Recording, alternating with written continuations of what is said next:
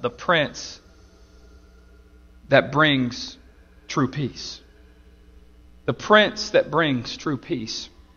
In other words, what we're really focusing on is right now in your life, I want to encourage you that you can have peace on earth. Would anybody like that today? Would you like peace on earth? Would you like peace in your home? Would you like peace on your job? Would you like peace in the church? You know, I want to start out by asking a question this morning. How many of you are finished with your Christmas shopping? You can raise your hand. Okay. Now, how many of you are going to rush right out after church to go finish your Christmas shopping? Anybody? I didn't think we'd get a lot of hands raised on that one. But how many of you have regifted a present this year? Hey, anybody ever regift? It's okay if you regift a present, because that means you're following good stewardship principles. Some of y'all is like, what is he talking about? No. Man, I just want you to talk about Christmas shopping. Christmas shopping is chaotic. It can be chaotic, especially if you wait until the last minute and try to go on Christmas Eve. Can I get an amen? Anybody ever try to do that? So, many years ago, when I was still a youth pastor, and we lived outside of Norman, Oklahoma, and Beck and I were dating, and I kind of was coming to the conclusion that I need to, you appreciate this, I need to lasso this girl. I need to tie her up, and that didn't sound right. But I need to lock this thing in permanently, right? Some of y'all, erase that. Can you erase that from the video? No. But I need to lock this thing in permanently.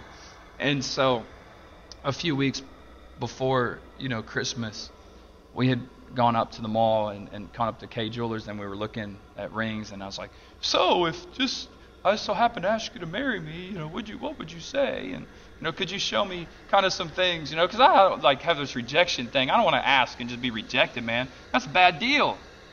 You invest that time buying the ring and looking for the ring, and then you present the ring. I don't think so. So anyway, she said that she would really like this one, and I think she knew what I was getting at. So I had decided that on New Year's Eve, I was going to propose to her. And so I saved some money, filled out the K Jewelers credit application thing, knew that I was going to be able to get some credit to be able to afford this thing, and I figured out how I was going to pay it back. And so on December 24th at 6 o'clock, I made my way up to the mall. And I called my mom. Hey, Mom, guess what? This is what I'm thinking about doing. Is that cool? What do you think? And she's like, if this is what you want to do. I said, yeah, this is what I want to do. So I go in the mall. It's ridiculous. And this is not like Tulsa Mall. This is like just Norman Mall, like really small. And it is crazy. And if you don't think I had anxiety for wanting to go buy this ring, I honestly thought that I was going to have a heart attack. Not because of the price of the ring or even the process of buying the ring, but there's all these people around, and I'm thinking, before I get buyer's remorse, I need to get up there quickly so I can buy this thing. It was chaotic. And friends, here's the thing. I know we're in a Christmas season, I know we're holiday season, whatever, we go shopping and we try to do all this stuff. But what I'm finding is that there more times in our life is chaotic, and our life is a mess. And it's not just Christmas time that does it to us. Are you with me this morning? Some of you this morning have health issues that you're going through. Some of you have financial issues that you're struggling with. Some of you have family issues that you're struggling with. Some of you, it's supposed to be a Merry Christmas, but when your family gets together, it's going to be more like a Jerry Springer Christmas. Huh? Last week when I was preaching, I was talking a little bit about National Lampoon's Christmas Vacation. And man, when you watch that movie, all kinds of hell breaks loose in that family's life. Amen? He puts up all the lights and he thinks that they're going to work, and then he plugs it in, and all of a sudden it works. Hallelujah, glory. And then within a matter of moments, They stop working. Anybody ever had that happen to you? That's why I'm still struggling to put Christmas lights up. Because I'm like, man, if I put all this stuff up, is it going to work? You know, I was driving by somebody's house last night in our neighborhood where we live, and I was really thinking about going and getting one of those blow-up things. But then 3 out of the 4 houses that I seen that had these blow-up things, you know what they were? They were all inflated, but they were laying face down. Why do you invest and spend all that time and all that energy and all that money setting up a blow-up Santa Claus or a blow-up Frosty the Snowman for the wind to come sweeping down the plains and to lay it flat on its stomach? Why? It's ridiculous. But friends, this morning, chaos and a life out of order and a life out in a mess is, unfortunately, it's not the exception, but it's the norm. Are you here this morning? Are you with me this morning? Turn your Bibles, if you can, to Isaiah chapter 6, or chapter 9. Isaiah chapter 9, I want to land in verse 6, because what you see is that there's a few different names given and prophesied by the prophet Isaiah about someone that was coming. And let me give you a little hint. That someone has already been here. And that someone is still here, and his name is Jesus Christ. Amen. And over 700 years before the birth of Jesus Christ, the prophet Isaiah says these words. Isaiah chapter 9, verse 6. For unto us a child is born. And if you have a Bible this morning, I want you, if you can, to physically underline or physically circle the word us. Because let me tell you, Jesus came for you. Jesus came for me. It was a very personal thing. It wasn't an accidental thing. For unto us a child is born. And if you didn't get it the first time, he says, to us a son is given. And what? The government will be upon his shoulders, and he will be called Wonderful, Counselor, Mighty God, the Everlasting Father. And the fourth, he would say, he is called the Prince of Peace. Jesus is called the Prince of Peace. For some, it's so great that he's called a Wonderful Counselor. For some, it's wonderful that he's called a Mighty God. For some, it's great that he's called the Everlasting Father. But what I find in my life more often than not, and what I think you find in your life more often than not, you need the Prince of Peace. Because if you don't have the Prince of Peace, you can't get to the Wonderful Counselor bit. If you don't have the Prince of Peace, you can't get to the Everlasting Father. You can't get to the Mighty God. It all starts at the foundation of having peace in your life. Today I see people that have no peace. As a pastor of church, of a great church and wonderful people, I see in Christendom people that are stressed out all the time. They have no peace.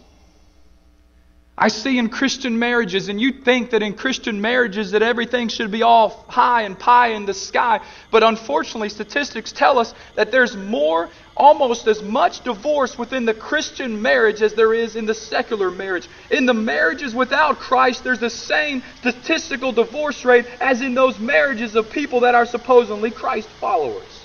Friends, that is a problem. You may say it again. That's a problem. If we can't have peace in our marriages, therefore we're not going to have peace in our homes. And then if we don't have peace in our marriages and peace in our homes, then we're raising kids that have no peace. And then when those kids go out of the house and those kids get married, and then guess what happens? In their marriages, they have no peace. Why? Because they were raised in the confines, in the context of a marriage that had no peace. They were shown how to live without peace. They were shown that it was a normal thing. And then when they get married, their houses have no peace. And then when they have kids, they raise those kids. Then those kids have no peace. And it's a generational cycle after cycle. And we wonder why the family unit in America and the family unit in the world is messed up. Why? Because we have no, say it with me, peace. But here's the good news. Peace, and the one that brings peace, has never ever vacated us. He's still here. And friends, it's up to you and I to turn our lives. Friends, we need to stop being the landlord of our own lives. Friends, can I say that?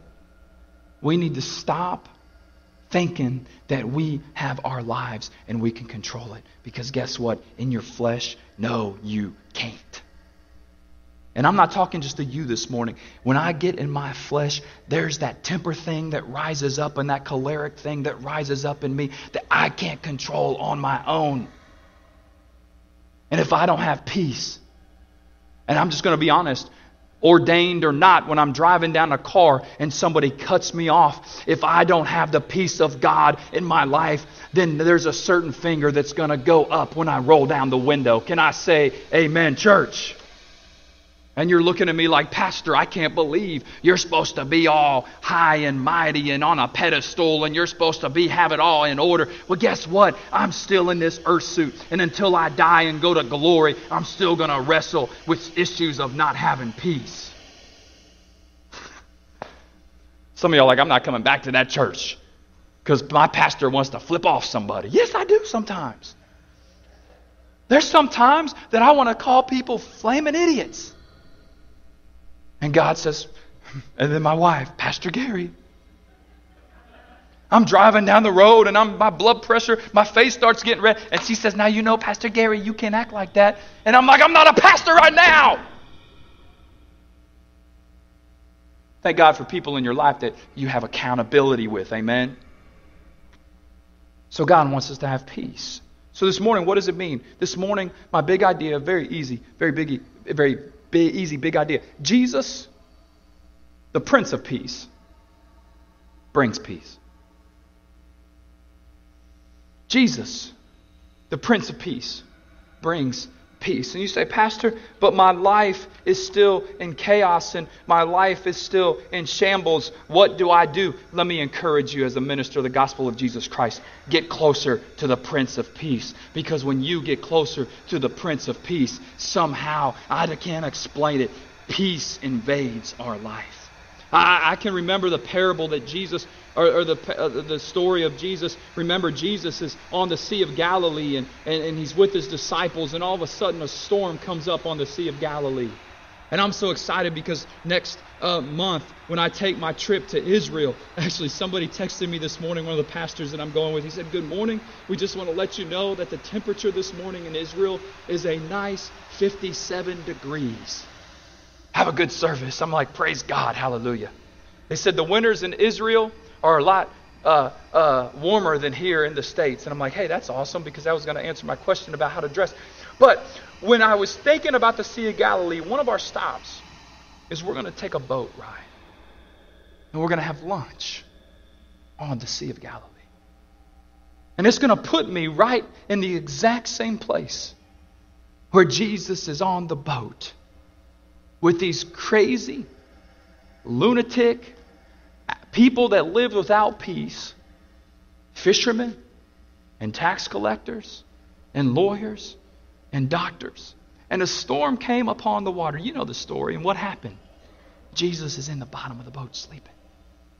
And they are freaking out. They run as fast as they can down to the bottom, the hull of the boat, I guess is what they call. And they wake Jesus up and said, Jesus, Master, don't you know that there's a storm that is raging outside? And if you don't get up and do something, we're all going to die.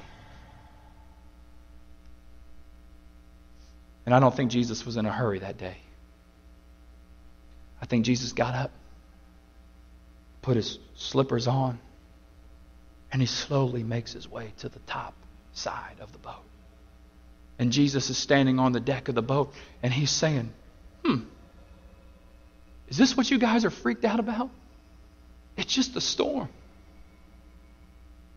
And I think Jesus said to the disciples, don't you know that I'm the master of the wind? You know, there's a song that used to be sung a long time ago, said, I know the master of the wind. I know the maker of the rain. If he can calm the storm, make the sun to shine again, I know the master of the wind. And then in a simple statement that I don't think it was televised on Christian television, I think Jesus said, peace. be still. And immediately, the winds and the waves had to stop because God gave Jesus the authority to tell it, peace, be still. You say, friends, Pastor, what are you talking about? Friends, if you have a storm in your life, you need to at this time get as close to Jesus as you've ever been in your life, because that same Jesus can say, peace, be still to your storm, just like he said, peace, be still to that storm. Can I get a witness this morning? This morning, I just want to break it down a little bit for you if I can. Let me go grab the same notes that you're looking at so I can follow along with you. This morning I want to break it down because when you look at the word Prince of Peace, what you're going to find out, I'm going to teach you some Hebrew this morning. You're going to college this morning and you didn't even know it. Here's the best thing about this. You're going to college this morning and you're not even going to have the student loan debt. Praise God. I'm going to teach you some Hebrew this morning. Prince of Peace. That word prince in the Hebrew, follow along with me, it's the word sar, S-A-R. For Jesus was called Prince of Peace. In the Hebrew, the word Prince of Peace is the word sar, shalom. But when you break down just that word prince, it's the word sar. Listen to me. It means the one that's in charge. Jesus is the one that's large and in charge, friend. It means captain. Did you know that Jesus is the captain of the world's greatest, largest ever assembled army in human history, the army of believers? And he's the captain. Break it down more. It means the Lord. It means the ruler. It means the chief. It means the general. The Romans, they would use the word sar, S-A-R. And when the Romans would use the word sar, S-A-R, it became czar, C-Z-A-R.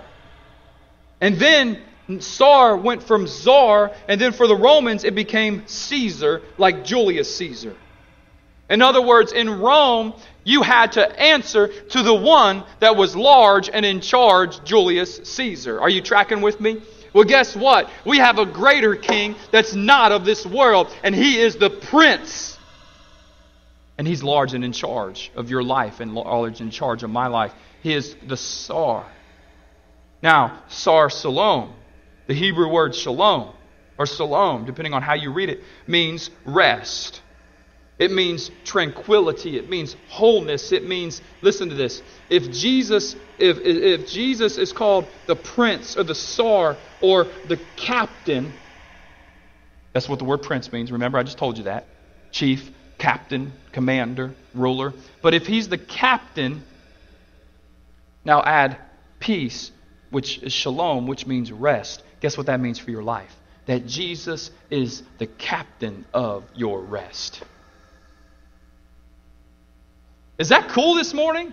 Does that do something for you this morning? That when Jesus comes into your life, all the chaos at Christmas time, all the chaos in the family unit, all the chaos at the job, you need to stop and say, I submit my life to the captain that provides rest. Amen?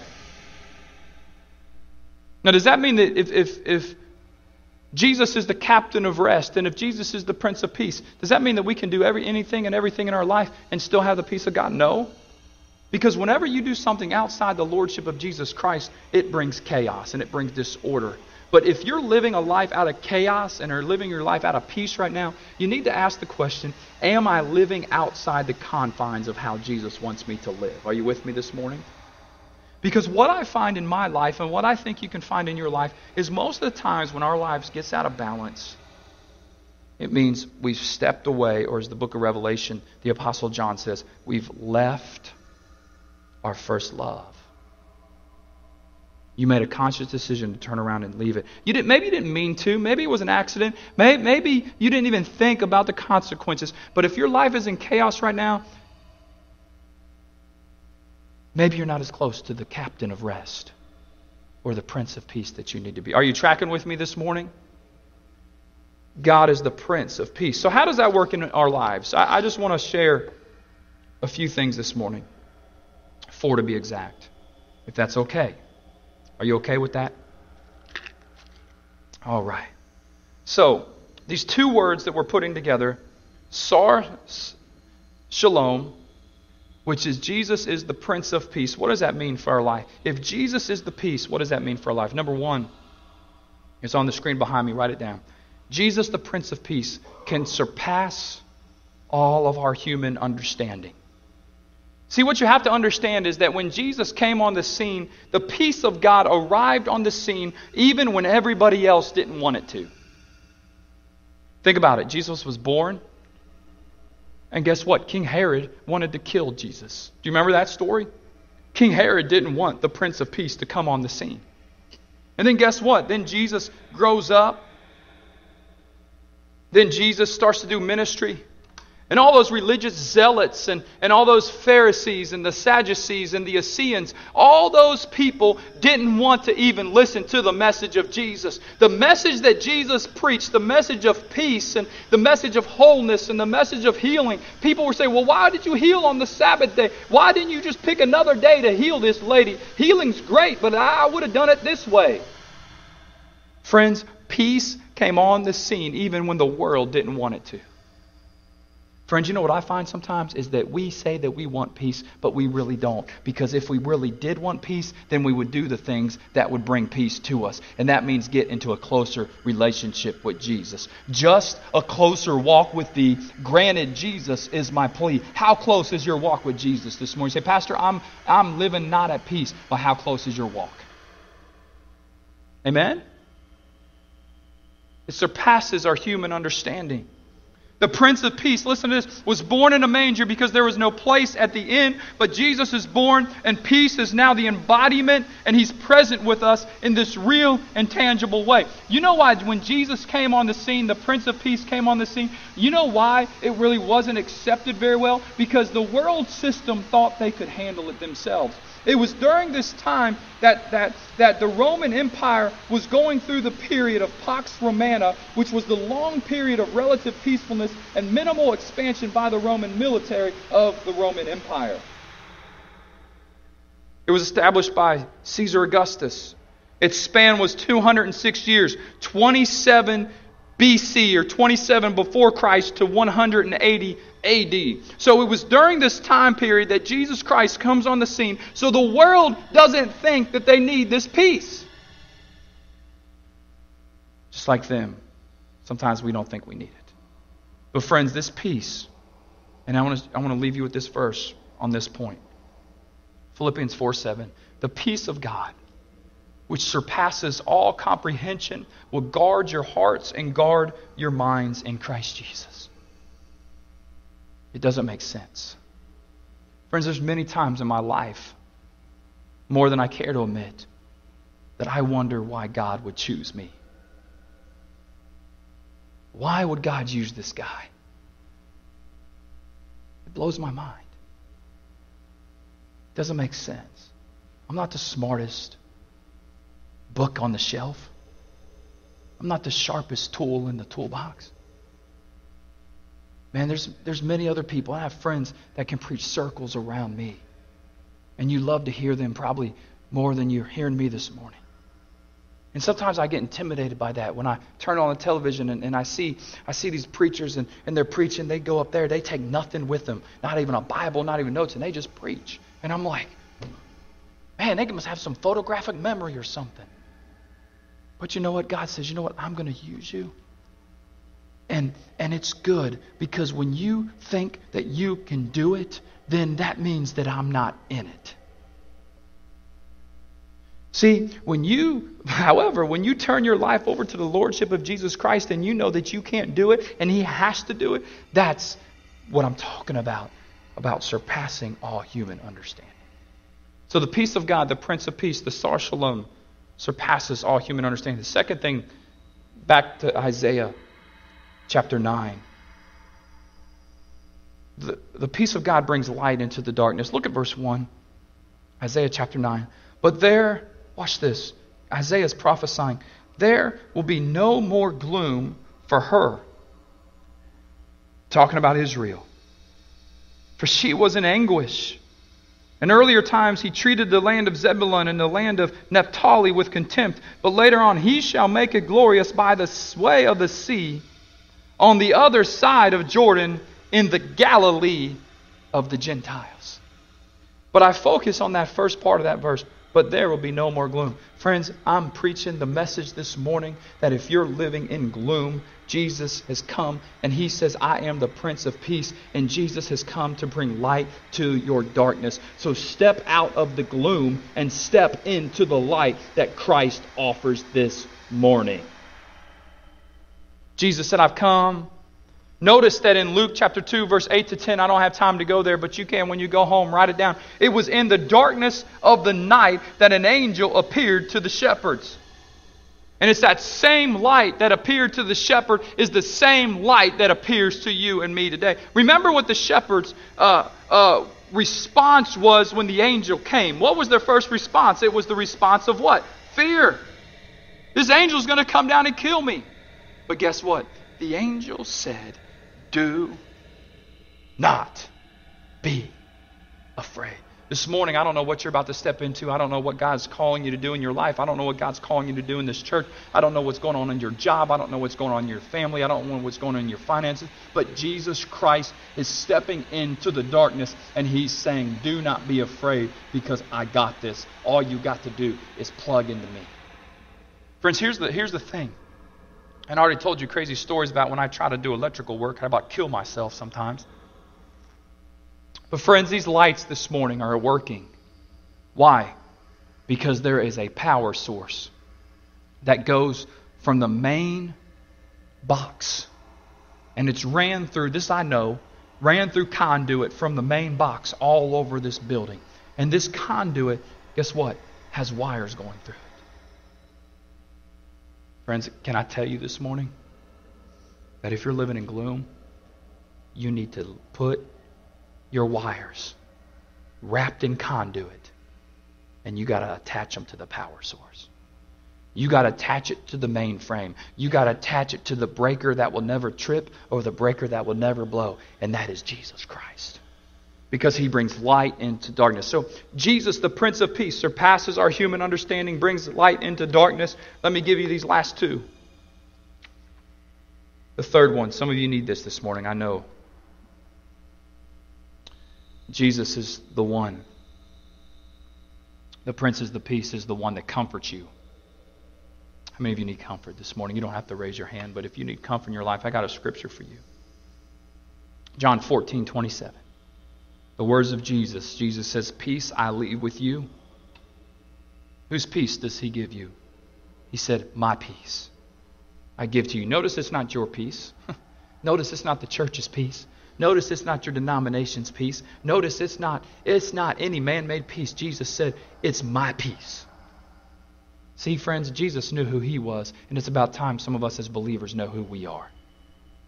Jesus says, my peace I leave with you. It's not a peace like the world gives. And then He goes on, He says, do not let your hearts be troubled. And what? Do not be afraid. Whose peace does Jesus give to you? He gives His peace. It's the peace of the one who's in charge that brings the rest, that brings the shalom. He gives you His peace. Some of you right now this morning, life is just going haywire. There's no inward peace. But listen to the words of this humble preacher this morning. He's come to give you peace. Not as the world gives. Friends, see, a lot of times we try to have this peace and find this peace in a bottle. We try to find this peace in a bottle of pills. We try to think that if we just hit the right slot at the casino and I win all this money, that all the peace that I'm going to have. We try to have our peace in all these other things than the true peace, and that's finding it in Jesus. Amen. Jesus wants to comfort us. Finally, the peace surpasses all human understanding. The peace brings light into the darkness. The peace comforts us. And finally, it's the peace that saves you. Jesus is the peace that saves you. Jesus is the peace that brings salvation. Remember what I taught you a few weeks ago, that Jesus, the word Jesus means Joshua. The word Joshua means salvation. So Jesus is the Old Testament alliteration of the word Yeshua. And we have this Joshua Jesus, the one who brings salvation. This morning, Jesus saves us. This morning, you feel like you're going to go to the edge of the cliff and jump off. Some of you feel that way. But guess what? Jesus is there with a net. And He's going to catch you when you jump. Jesus this morning is there to catch you even before you go over that edge, to where you don't even need a net, because He's the one that saves you. Notice what Scripture says in Romans chapter 5, verse 1. Therefore, since we have been justified by faith. Friends, this morning it's not because we've been justified by our good works. It's not because we've been justified by our religious efforts. It's not because we've been justified by our good deeds, but it's because we've been justified by our faith in Jesus Christ.